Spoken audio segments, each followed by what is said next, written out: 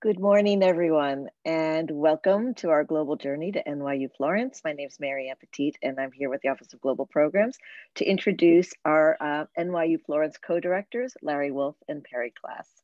Larry Wolf is the Silver Professor of History at New York University, Executive Director of the NYU Remarque Institute, and co-director of NYU Florence. His most recent book is The Singing Turk, Ottoman Power and Operatic Emotions on the European Stage, from the Siege of Vienna to the Age of Napoleon. He's also the author of Paulina's Innocence, Child Abuse in Casanova's Venice, The Idea of Galicia, History and Fantasy in Habsburg Political Culture, Venice and the Slavs, The Discovery of Dalmatia, in the Age of Enlightenment, Inventing Eastern Europe, The Map of Civilization, On the Mind of Enlightenment, The Vatican and Poland in the Age of Partitions, and Postcards from the End of the World, Child Abuse in Freud's Vienna. His next forthcoming book is Woodrow Wilson and the Reimagining of Eastern Europe. He has received Fulbright, American Council of Learned Societies, and Guggenheim Fellowships, and he is a member of the American Academy of Arts and Sciences. Phew. Perry Klass is Professor of Journalism and Pediatrics at New York University and co-director of NYU Florence. She practices pediatrics at Bellevue Hospital. Dr. Klass writes the weekly column, The Checkup, for the New York Times. Her nonfiction books include Every Mother is a Daughter, co-authored with her mother, and Quirky Kids, Understanding and Helping Your Child Who Doesn't Fit In, co-authored with Eileen Costello, A Not Entirely Benign Procedure, 4 years as a medical student, and Baby Doctor, a Pediatrician's Training. Her most recent books are The Mercy Rule, a novel, and Treatment, Kind and Fair, Letters to a Young Doctor. Dr. Klass is the National Medical Director of Reach Out and Read, which works with through pediatric primary care to promote reading aloud to young children.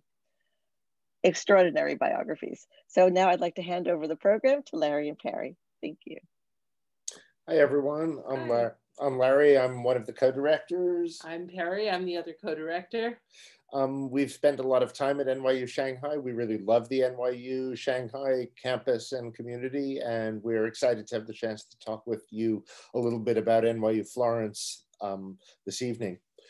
We're going to focus on the subject of fashion, which is one of the really cool things that you can study at NYU Florence. And we're going to, we brought two of our faculty members with us here to chat with us about fashion at NYU Florence, and they approach it from very different angles.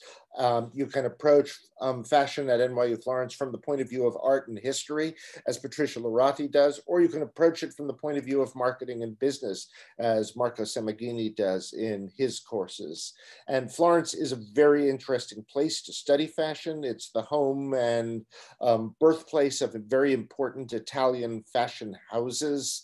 What are they, Per? Gucci, Ferragamo, Emilio Pucci, Enrico Covari. I think they're all founded in Florence, though Marco and Patricia will know better than I do. We also have a very cool fashion collection at NYU Florence. Want to say a word about it, Per?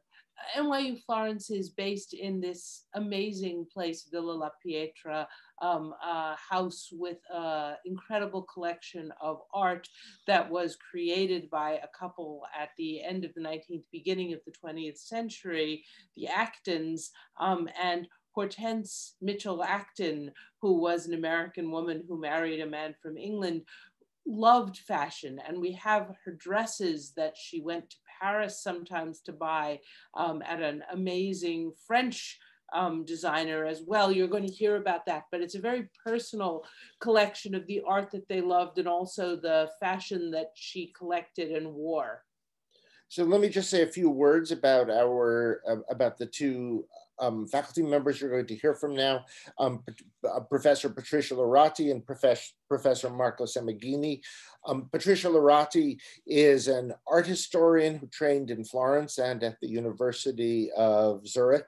She teaches our course on fashion history at NYU Florence, and she recently, in 2019, curated a really interesting fashion exhibit at Palazzo Pitti in Florence on animalia fashion, about the ways in which fashion intersects with the animal world and how we would think about fashion in relation to the animal world.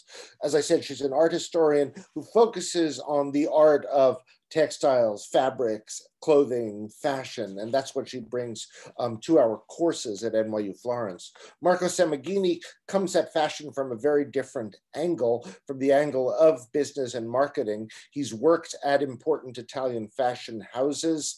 He's worked at Gucci, he's worked at Tom Ford, he's worked at Canali, he's worked in product development, marketing and merchandising, and creative design. And his courses would bring you that very different angle on fashion. So I'm going to turn this over to Patricia first to say a few words, then to Marco, and then we'll all chat together. Patricia, thanks so much for doing this with us. Thank you so much. Thank you for your introduction. And I just would like to add one thing, that very often Marco and I have, the same students follow both courses because it's a very good interaction. I mean, it's something very interesting for the student to, learn the different perspective about fashion. So I'm just going to give you some highlights about my course using some images. And now I'm going to share. Okay. So, of course, there are two sessions that are on Renaissance fashion because we are in Florence, that, it's maybe one of the most important cities for Renaissance. And this lesson is, I have a selection of paintings from the Uffizi, and I show the students all, the evolution of fashion from when the fashion was born, which is mid 14th century, and we go till the end of the 16th century. And this helps me to show the students how fashion was not only very important because we will see all the different styles and the fabrics and the production of fabrics in Florence, which was extremely important for the city, but it also gives us the way to see how fashion used to convey meanings to the people. So it was a way to show power and wealth during the Renaissance. And I think still today, it's the same, but we are not so used to as they were in the Renaissance to understand these meanings at first glance. Then I have, for example, one lesson is on fashion and body. So all the modifications that were used, there were a lot of understructures that were used to modify the body. And this is a very interesting lesson, I think, because we will see how for centuries, men and women used to modify their body. And this was a way of showing status, because if you modify your body, and it's difficult to walk around, if you can do it with elegance, means that you belong to a very high status, and also that you don't have to work, because it's not very easy to go around wearing a dress like that one that you can see in the image. Another topic is fashion and gender. And I think this is the most iconic image just to start my lesson on fashion and gender, because still today, when we look at design, we immediately associate gender to a way of dressing. So men wear trousers and women wear skirts. And we will go through the centuries and see how fashion was closely connected to gender issues. And then, of course, as Perry and Larry mentioned, at Villa La Pietra, there is an amazing collection of the Calosser, which was a very important fashion house that opened at the end of the 19th century in Paris. And Hortense Mitchell-Acton, she loved the dresses. So she used to go there in Paris and buy dresses. Actually, Villa La Pietra owns, I think, 20 dresses of the Calosser. And it's a very important collection because only other very big museum like the Metropolitan Museum, the FIT Museum in New York, or the Kyoto Costume Institute own these kind of dresses. And here you can see, and another important thing is that Hortense Acton Acton was a very faithful customer of the Calosseur. So we can see dresses. We have dresses at Villa La Pietra that goes from the beginning of the 20th century till around the 1930s. So it's very important because we can see also the evolution of fashion during these years. So you can see there is a 1910 evening gown, a 1914 evening dress. And then we have, for example, a 1925-26 evening dress and the 1929. This is very interesting for the students. There will be also a lesson on the exhibition that I curated, the one that Larry mentioned, which was called Animalia Fashion. And this is a way for me to share with the students how you plan, how you set up and, an exhibition that I think it's something very interesting because it's kind of behind the scene, a backstage. And I'm going to show them a picture that they are taking when, the exhibition we were setting up the exhibition. Of course, we will talk about Futurism, which was a very important art movement in Italy, and they also dealt in some way with fashion. This is a drawing by Giacomo Balla of a men's suit. The futurist, it's very interesting, but it was not such a popular fashion, but it's very interesting for the ideas. And then Elsa Schiaparelli, who was an Italian fashion designer, but she worked in Paris and she was so famous and she worked with many surrealist artists and especially Salvador Dali. For example, this is called the skeleton dress and was, a collaboration between Elsa Schiaparelli and Salvador Dali. And then there is also a lesson on uniform and working clothes. And so we'll see how uniforms still influence fashion today. For example, we see in the black and white image, you can see French sailors in their working uniform. And then you can see an image of an evening dress by Jean-Paul Gaultier. And, we will see the sailors' uniforms, the soldiers' uniforms, and also the use of denim that was, started as working clothes. And then now it's very, very fashionable to wear jeans. And of course, there will be a lesson on Emilio Pucci. There still is his building, his Renaissance palace in Florence. And he was so important. And he was very, he studied in the United States. And then he returned to Florence. And so there is this strict connection between Emilio Pucci and the United States. And he was a very important and innovator. He was a kind of revolutionary fashion designer for that time. Okay, that's it. I hope I was not too long. And then if you have some question, we can go back later. Thank you. That was really beautiful. So let me turn it over to you, Marco. Go ahead.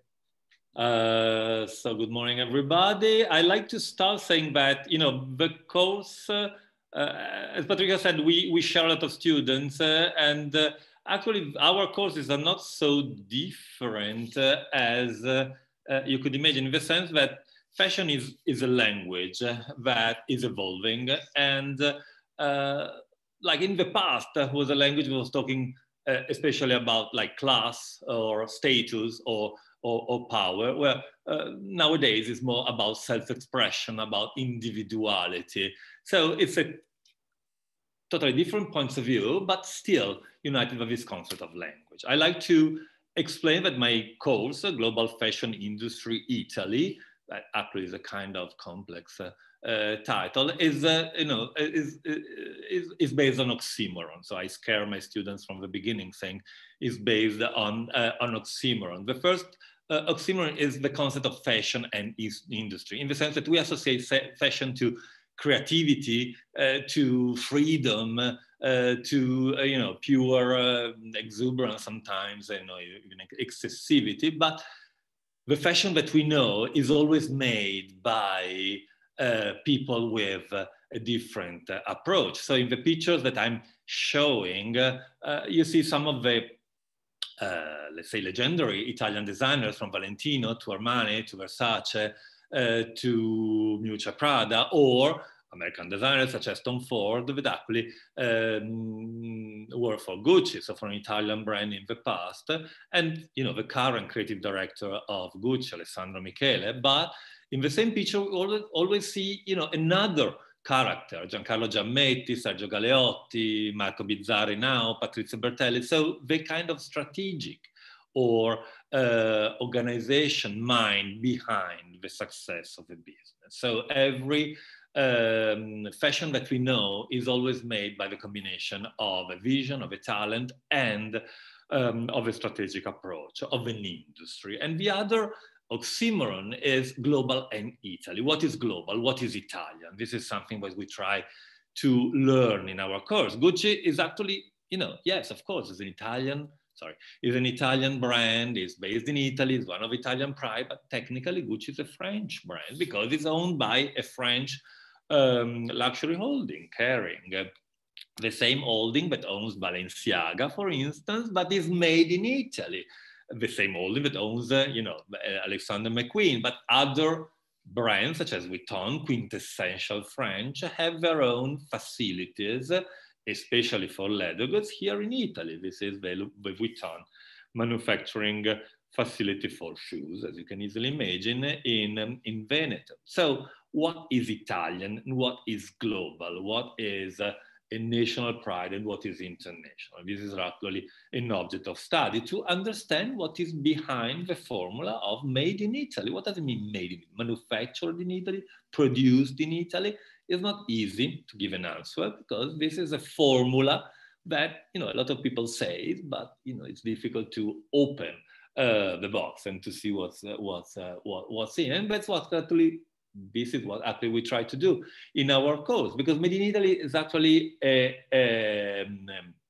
mix of meanings, a layering of meanings that moves from the myth of Italy, that is exactly what Patricia has explained, talking about Renaissance, so the splendor of the golden age of Italy, that of course in Florence finds one of its epitome, one of its best representation. The fact that Italy has traditions like the textile industry or fine tailoring, the Neapolitan school, for instance, the craft traditions, the leather accessories that find in the Tuscany area one of their districts.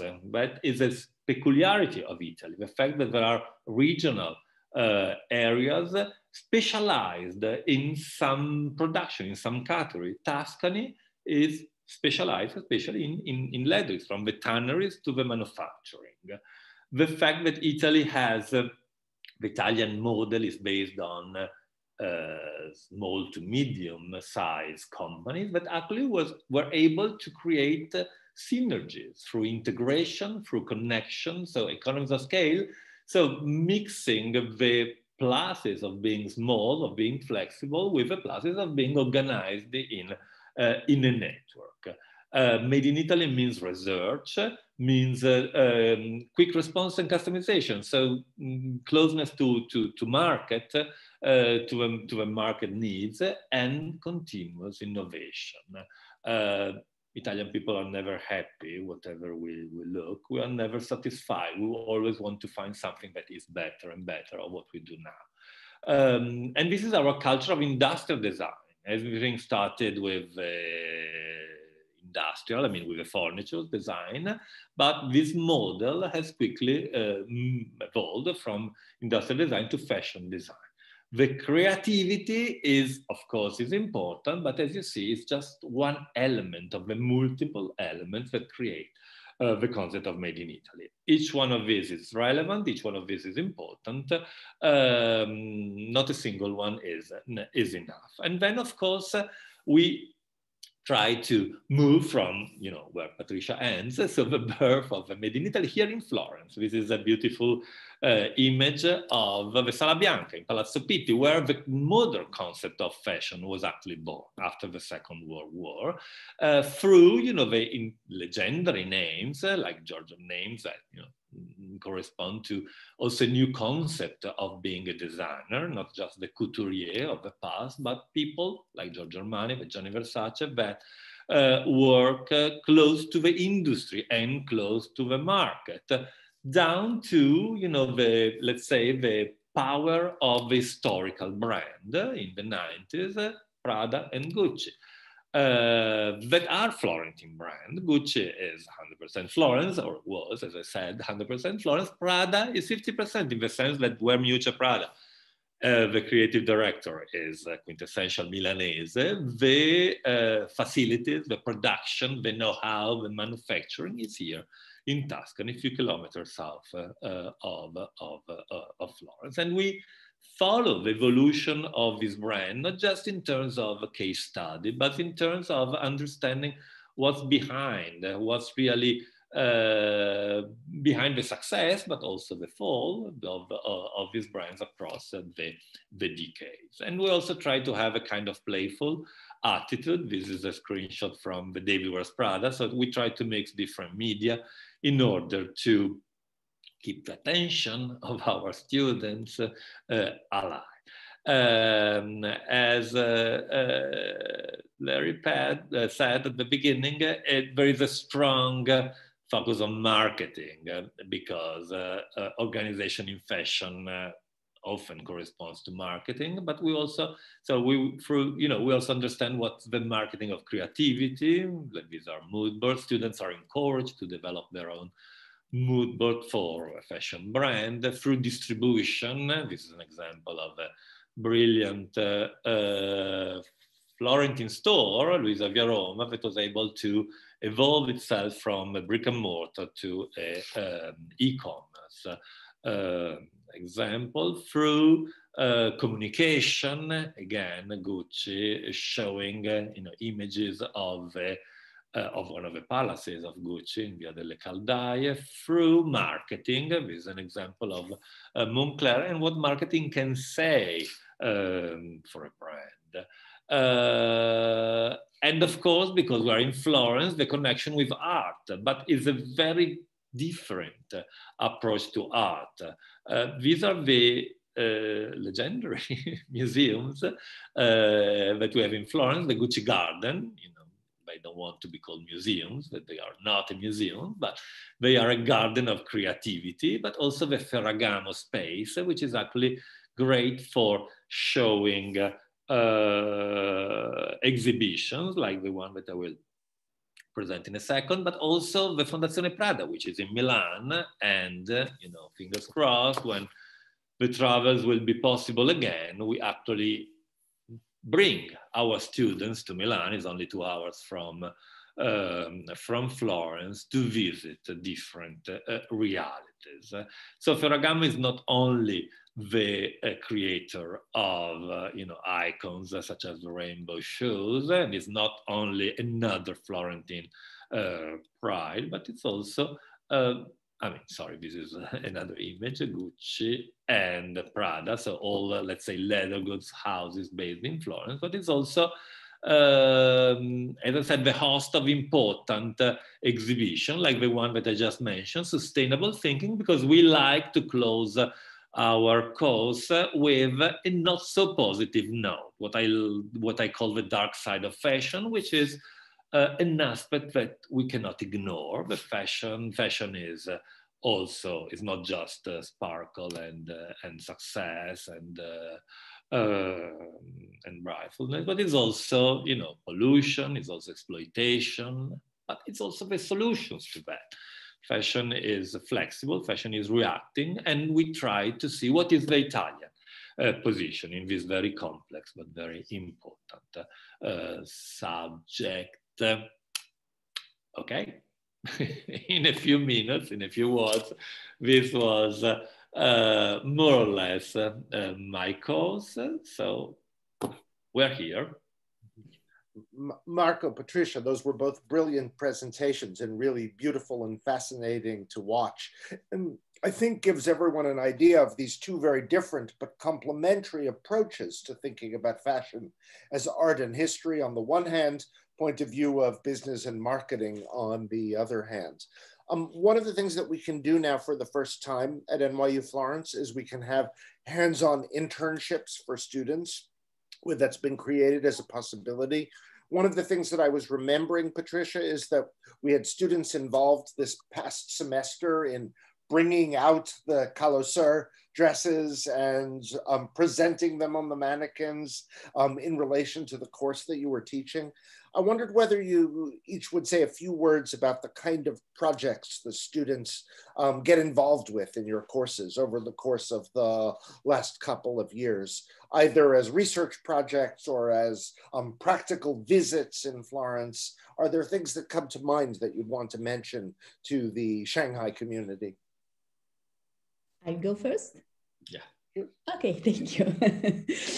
Well, actually, when it was possible, after, my lesson on Renaissance fashion, we used to visit the Uffizi and so, see the real paintings and all the details. So it was a kind of, before I taught the lesson, and then it was a kind of practical lesson with the students, looking at the paintings and just, trying to find what they've learned in the previous lesson. And then another very important visit is the one at the Prato Textile Museum, which is an amazing place because it actually, now it's a museum, but before it actually was a textile manufactory. So the building is very interesting. And what I also like, there is a room where there are all the fibers that were used for fabrics. And so the student can look and touch the fabrics.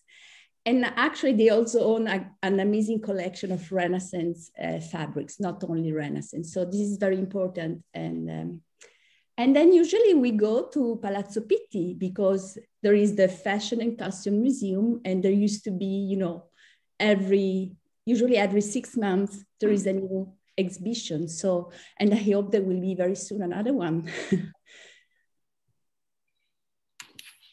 Yeah.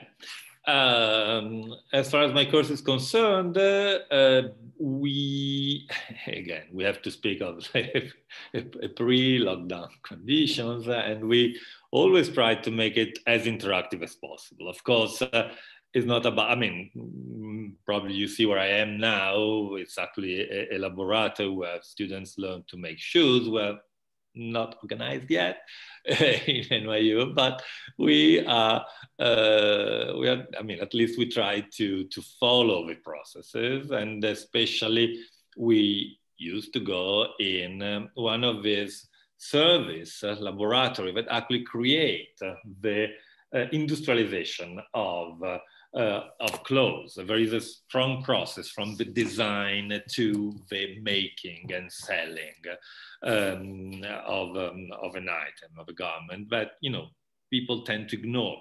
And actually we go there, we see where actually the clothes become real. They move from being just a sketch by designer, and they become a three-dimensional prototype and a sample and so on. So we really see where the things become true. And then we have a chance to explore brands. So through visits to the Gucci Garden, which is not just, Gucci Garden is a very interesting reality because it's not just an exhibit of historical pieces of an historical brand, but is actually an effort to define what is a brand. What kind of meanings, what kind of questions also they pose to the, why do we buy something? What is really attracting us to the brand? So it's a very complex process that we go through when we visit the Gucci Museum, the Gucci Garden Museum. And then, the Ferragamo exhibit, as I said, that are always interesting. And again, they're always showing aspects of fashion industry that are connected to Ferragamo, but the focus is not on Ferragamo. Ferragamo is the host. The focus is on an aspect, which can be the art, like in a Power exhibition of 2 years ago, or sustainability, like the one was running now, and so on. The students are encouraged to do projects. I don't do exams. I don't really like exams. So we make projects that are different nature. A project can be the construction of a mood board for a given brand.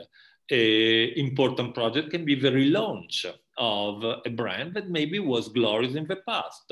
An example that Larry mentioned is Enrico Coveri, a name that was really brilliant in the 80s and, you know, for different reasons is forgotten now. Is it possible to relaunch it? Another one is Elsa Schiaparelli, like the legendary couturier that Patricia has mentioned. So the students are encouraged to see if we can do something. So can we relaunch these brands? Can we transform these brands from something from the past into something that is relevant to the new generations? But what else? An analysis of the retail environment, what makes it similar and or different from the retail environment that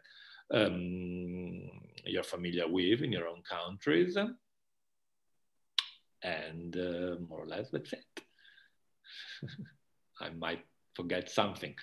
Of course, we try to be interactive even in this, can I say, hybrid situation. It's difficult, but we try. And something that both Patricia and I forgot to say, we try to invite people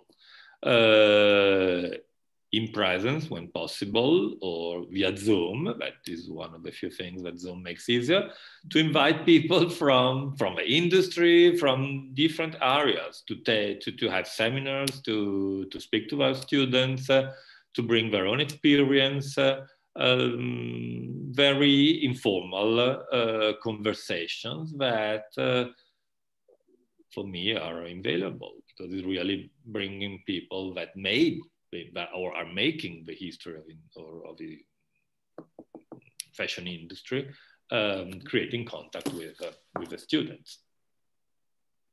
I hope that students are getting a sense of the many different ways, both in person and taking advantage of virtual technology, that they can interact with fashion, with the history of fashion, with the industry and the production of fashion, through what you've created, through the internships that Larry mentioned. I wonder if you want each to give an example or two of the kinds of projects that students have done in your class, the kinds of research or interests that they've been able to pursue.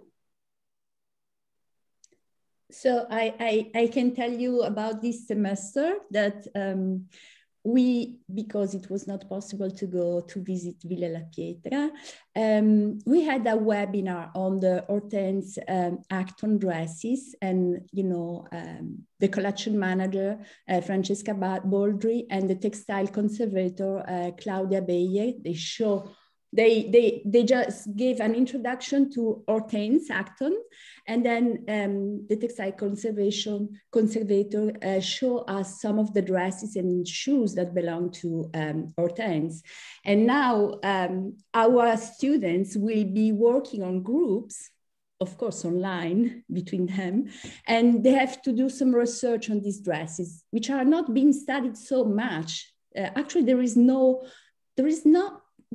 book about the Calosseur, which is very unusual, I think. But so they have to do some research.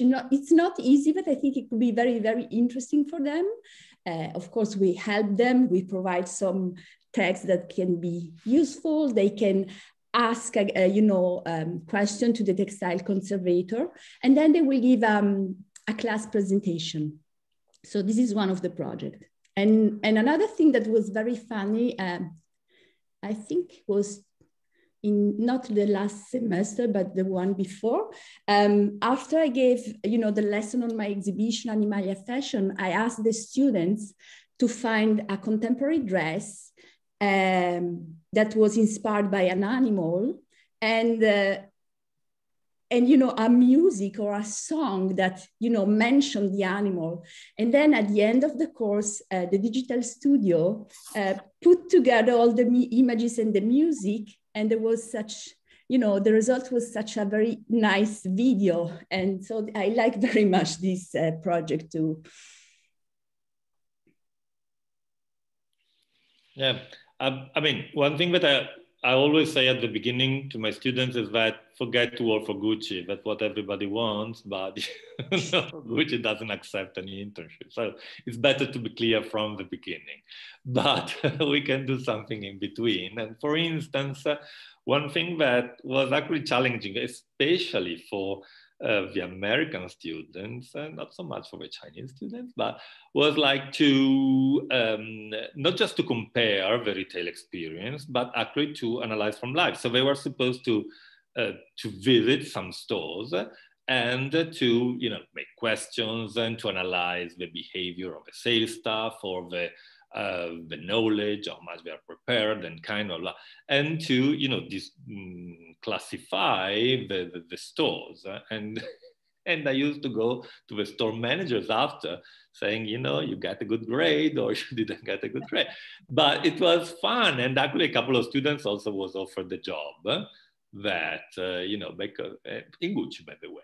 That they couldn't accept because of the visa, of course, but they were brilliant in the way they used to interact with the team. Again, as I said, all these things are more difficult. So we're doing something not so interactive now for obvious reasons, but as soon as the things go, we will go back to this kind of interaction. And again, when we visit the Gucci garden, it's not just about looking, but it's about understanding and about making questions, about making research. It's about also because I've worked in Gucci for 10 years basically, so I know a couple of things about it, and I can provide insight to their questions. So more or less, this is what we do. Would you say a few words about how you yourselves became involved with fashion, with the fashion world? I'm sure it's something that students think about. What are the kinds of life trajectories that take you into the fashion world from your in very different points of view, right? For your two cases, would you talk a little bit about how the fashion became an important part of your life? Do you really want to know?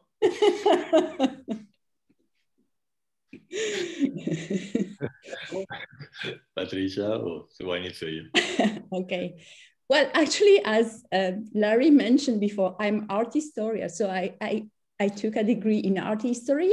And then my master, I started to get involved into fashion with my master, which was on Renaissance dresses. And then I don't know why or how I jumped into contemporary fashion, and I just prepared a project for an exhibition, and it was accepted by the Uffizi Gallery. And so I was more involved in fashion, and it's something that I really like, and I keep studying and I keep learning things. And I think art history now is a little bit less important, and I'm really involved in fashion, because what is really important, I think, fashion, when you study it, you will understand how fashion during the century and still today affect our lives every day. And so it's very important. And sometimes it's very underestimated, the importance of fashion. Yeah, it is. I can confirm that. But in my case, again, I always had passion for fashion. I have a certain age, and when it was the time to make really important decisions in your life, fashion in Italy was literally booming. It was the beginning of the 80s. It was the age of early Versace, of Giorgio Armani, Ferré. And it was something totally different from what is now. Less business, more creativity, lot of creativity. But that was a little bit scaring my family, saying, you know, fine, fashion is a passion, but no, you cannot work for them. It's too crazy. It's too like circles or something. So I took studies in business administration. And after the degree, I said, yes, but I love fashion. So, you know, so I always tried to find a way of blending these two elements, you know, my studies and my passions. And I was lucky enough, I started as a buyer for a department store chain, a very important one in Italy. And buyer is an interesting, we studied, by the way, in our course, the role of buyers as a marketing role, but actually as a role that really blends vision and numbers, understanding fashion and managing projections and numbers and so on. So that was the beginning, and then, you know, the different steps arrived. So I found myself, but I must say, honestly, I looked for it. I was really trying to use my background for fashion. That became, you know, I say easier and easier because fashion was becoming more organized, new roles were coming up. So I became a category manager, head of product and so on, because fashion was evolving. The fashion companies were having structures that 20 years before were not really possible. So this is my path. But fashion is also, well, probably every job, but in fashion, you need a lot of passion, because fashion, yes, can be crazy, can be difficult to understand, can have very difficult or, can I say, rhythm, a lot of pressure, a lot of stress. You have to love it. You have to have passion. It's not something that you do just for doing it. And this is also the reason why I teach now, because after so many years in the fashion of industry, I realized that, you know, I was saying, doing, repeating always the same things, where when I teach, every time, every course, every class is different. So I love it. I found the passion that I was a little bit losing in the industry. So that's the answer at the end. Probably the key word is passion. Passion for fashion and probably passion for teaching. Thank you both so much. That was inspirational. Marianne, there are some questions from the students who are in the webinar. Would you? Yes, there's some questions. Let me start with, but first of all, I want to say thank you so much. This was so exciting and extraordinary and just really, you know, just wonderful. And Patricia, I wish I could see that installation. Your exhibition looks amazing, just absolutely beautiful. One thing that you've both alluded to is just the impact that COVID has had on your teaching and also in fashion. And when I think of fashion, it is such an in-person industry in terms of every aspect of it, right? From because it's tactile, it's in person, the collections, the shows, all of that. What has the pandemic, what are some of the impacts of the pandemic on the industry, if you can talk about that? And are there any things that you see that might actually be lasting impacts that might be positive changes or not? Yeah. There are many. I mean, it's not an easy question, but of course there are many, starting from the technicalities. Something is under the eyes of everybody. Fashion has to find new ways to communicate. Communication is everything in fashion. Fashion doesn't exist if you don't show it, if you don't make it visible. And every brand had to find a new way of communicating. That at the beginning was meant like, okay, something temporary just because we cannot go back to our, you know, traditional fashion shows. But with time, it's becoming the research of new ways that probably nobody knows, of course, but they might remain because they prove to be successful now, but maybe successful forever, especially for some new targets for some new generations. There are brands that are showing on game platform that I had to learn. I never heard before.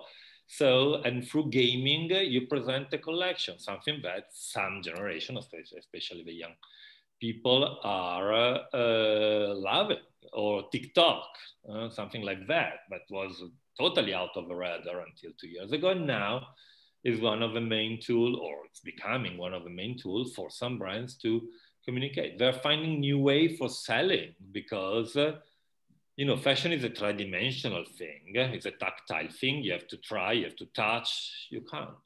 What do? And you do everything with new tools that are improving the 3D experience in a way that is replacing the right one, the traditional one, the physical one.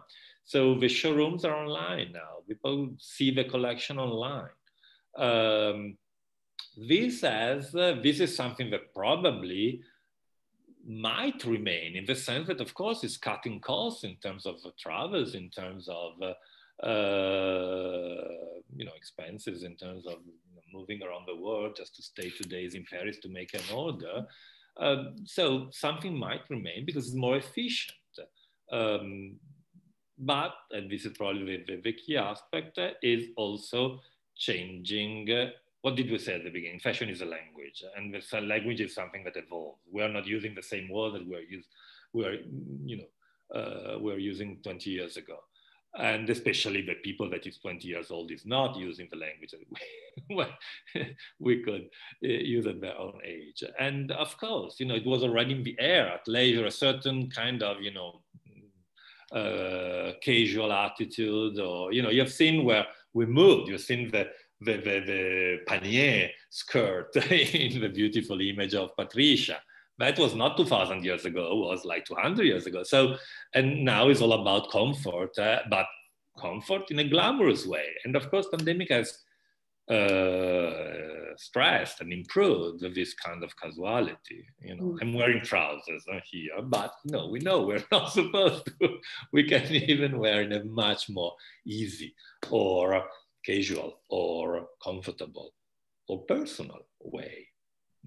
So, but people do not give up. It's not because we are spending more time at home that we are not dressing up or not finding a way of dressing. No, we're just finding different ways, alternative ways. But, people, or lots of people, especially new generation, is their moment. And they are finding new ways of buying, new ways of wearing and things. So it's under our eyes. I don't know if I've answered your point. Patricia, do you want to add something? Well, actually, this is more your topic. I'm more historical, but I was just thinking, I don't know if I'm true, but I was just thinking one positive things about this pandemic is that maybe fashion shows are become more democratic. I mean, everyone can watch a fashion show right now. Yes. Before you had to be invited and it was very difficult, and now they are online. And you can access, not after 1 week, but just the same when it's going on. So I was just thinking this as a positive aspect. Absolutely true. But the point is, it's even more than that, in the sense that fashion as a language is a sponge. It's absorbing, it's living in the society. A critique that, fashion is something made somewhere else just for rich people. No, I mean, it depends on what is our perspective, but there is fashion for everybody. Everybody finds his own language. And the new generations are more and more attentive to values that are the values of inclusivity. So the fact that fashion shows are open and visible to everybody is an important aspect, it's one of the aspects. Fashion is talking to everybody, not just to a certain social class, to a certain body type. So body positivity, inclusivity, sustainability, all very important social aspects that fashion has absorbed and made its own, and probably, transforming into a new flag, a new way of a new identity. So yes, this is actually important, absolutely important. And of course, pandemic has pushed these aspects, these values that are behind what we wear. And this is why we pay a lot of attention to the sustainable aspect. Because yes, a dream is a dream, but we must understand the costs of this dream. Mm. Can you speak more to that? Because I know the fashion industry, like many industries, has has come under fire for its environmental impact, and so. Yes, it's as I said before, it's at the same time environmental and ethical, which is something that some people tend to forget. There was a long like something that everybody was saying, that fashion is the second polluting industry in the world. Actually, it's not true, in the sense that no one is taking credit on that for that sentence. So we don't know exactly what is the ranking of fashion in the polluting industries, but it is a polluting industry because this is the traditional way of manufacturing. It's based on water, especially water consumption, and the fact that it's a transnational industry. So there are a lot of movement around the world for making a pair of sneakers and so on. But it's also, and this is especially connected to fast fashion, is also connected to costs, and unfortunately, fashion has opened up the doors to a new kind of slavery, not only in places where we can associate, like Pakistan. I think that everybody remembers the Rana Plaza accident that caused the death of more than 1,000 people, but it's actually here in Prato, where the beautiful Prato Textile Museum is also a city. I mean, I'm not explaining it now, but is hosting a community of people that actually work on sweatshops and ignoring or avoiding every legal protection. We had our Rana Plaza, we had fires that actually killed a lot of people that was closed in the sector. So it's at the same time environmental and ethical. What is true is that literally in a couple of years, even less, no one in fashion can ignore this aspect anymore. That's what they did for many years. Oh, apologies, oh, sorry, and going on as business as usual. No, now it's not possible. There is not only more transparency and more control, but especially more attention, especially from the young generation. So there is not a single new brand, emerging brand, that can even pretend to exist without a sustainable approach. Let me tell you, it's impossible to be 100% sustainable because the complexity of the industry is, but it's possible to make very visible improvements under this point of view. And the young people want that, both as a customer and as makers. And we know, only when the customers react, the industry obey. So finally, they have to do what it was already in the air. It has been in the air for ages, but now they are seriously reacting because the customer, the new generations they pay attention, they control what is in the wardrobe, the composition, what's behind, and they have alternatives that they didn't have, and they happen to like these alternatives. So it's more, honestly, Italy, because it's based on high quality and serious tradition, is probably less impacted than other countries, like America, for instance. But still, no one is innocent here, not even Italy. And in a way, it's something that it's important to know. The fact that it's Italian or non-Italian is less important than the fact it's something crucial happening now.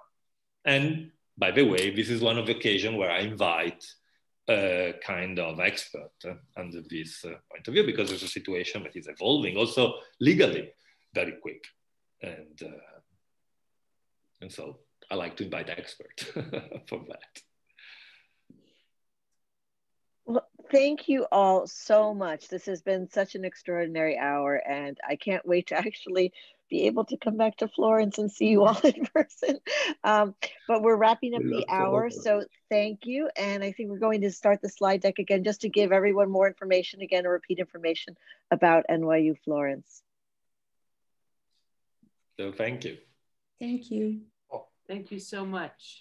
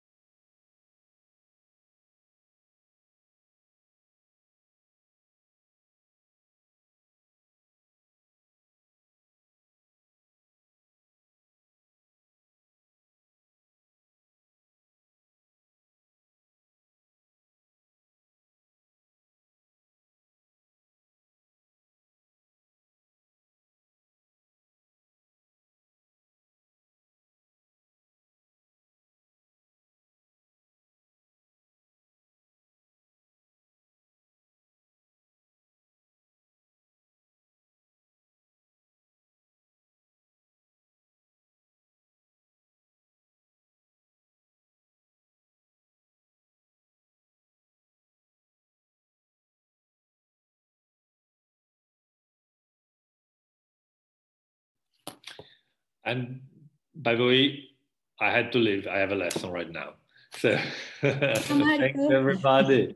Thank you so much. That was fantastic. Just wonderful. Thank you very much. Thank you for inviting us. Thank you, everyone. And enjoy the rest of your day. Enjoy your day. Thank you. You too. Thank you. Bye. Bye. Thank you. Take care. I'm going to end it. Thank you. Bye-bye. Bye.